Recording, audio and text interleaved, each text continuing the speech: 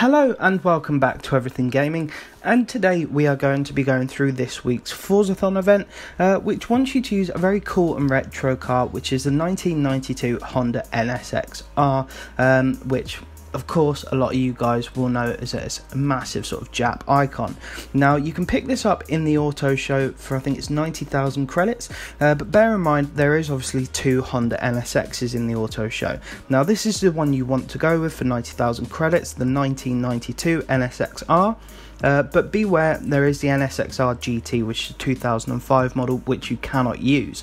Now, of course, I've created a tune, as I normally do. It's called Forzathon Tune, and it's available on my storefront, Steza01. It's packing 570 brakes, not too shabby.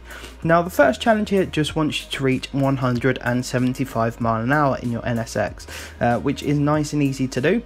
So if, like me, you start at the the Forza Horizon Festival site, as soon as you turn right there is a long straight road. It's the one with the speed trap on it, and you can very easily hit 175 mile an hour plus on there, especially with this tune. But if you don't start there, for instance, you can always just hit up the freeway, or really any straight long road will do the job. Now the next challenge just wants you to win 3 road sprint events, so make sure you pick a sprint and not a circuit, or you could just go with this one. So if you head over to the Lakehurst Forest Sprint, you'll see that I have created a race for you guys to use, which I'm sure you would have seen in a few of my Forzathon videos. So it's called Super Quick, and the share code for this is 208672282.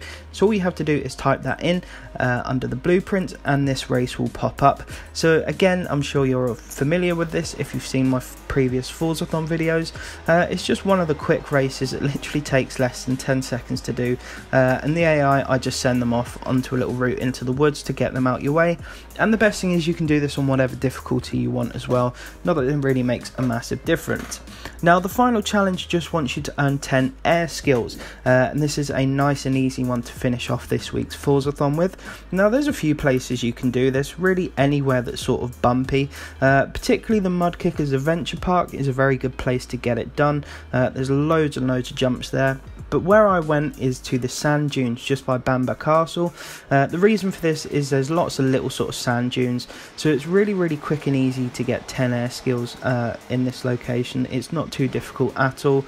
And especially with this car, because you can build up enough speed to sort of make sure they are proper air skills. But again, it doesn't matter if it's an air or an ultimate air or awesome air or whatever, as long as you just get 10 air skills of any kind, you'll complete this challenge very quickly.